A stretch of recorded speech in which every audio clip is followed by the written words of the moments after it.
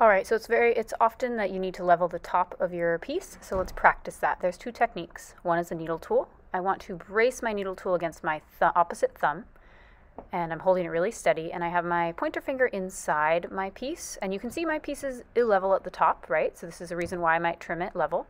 I'm not going to force my needle tool through. I'm just letting it gently carve through as it rotates until it gently touches my finger. I'm not stabbing myself here. And look, it'll pop right off.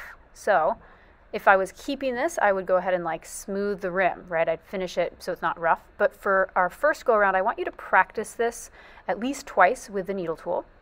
So you're gonna have these little ropes or noodles.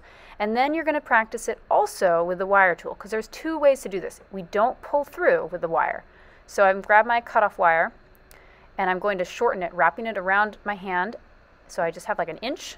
I need to commit to this because I'm gonna just drop it right in there like that until it's rotated through and I pick it up. And so again, you should practice this at least twice. And there we go.